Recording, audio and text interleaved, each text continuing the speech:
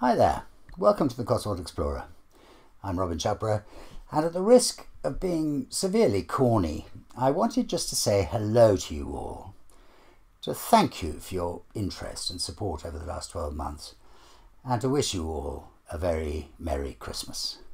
From me, my indispensable and incredibly talented artist wife, Pip, my invaluable colleague and manager, Vivienne Clark, and of course, the young man who started this whole thing with me, producer, director, editor, cameraman, drone pilot ad infinitum, Ross Arrowsmith. As every single one of you knows, it's been a very weird year. For some of you, I know it has been absolutely horrendous. From our personal viewpoint, it hasn't been at all bad. We live in one of the most wonderful parts of the world. We have gardens to sit in, neighbours who chat to us and give a moral support. In fact, we have very few complaints, and a real reason to try and avoid sounding smug. The only dreary thing about it all has been the impossibility of doing the one thing the Explorer is designed to do, and that, of course, is to explore.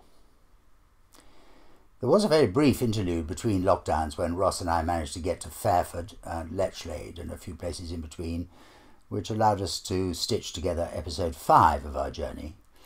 And then we spent a wonderful couple of days around Stroud, Cirencester, Minchinhampton and Malmesbury, which will allow us to put up episode 6 in the new year.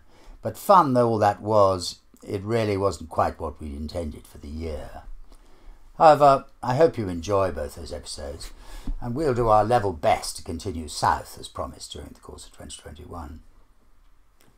Meanwhile, I have discovered an old love, which goes back, I suppose, about 65 years.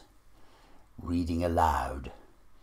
I first fell in love with the sound of my own voice, which is a common fault, incidentally, amongst show-offs like me, when I was about 8 years old.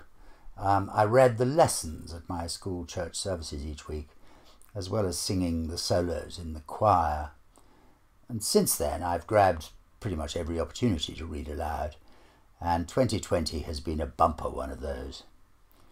I do hope you've enjoyed The Christmas Carol and the ghost stories. For me, it's been a reminder of many happy times gone by, and it's kept Ross and me busy, maintaining our enthusiasm, of course, for continuing our Explorer efforts. Keep yourselves safe while the scientists rescue us from the grim effects of this virus. And let's hope that in 2021 we can once again bring you reminders of the history and beauty of the south of England. And here's to a much improved new year. See you then.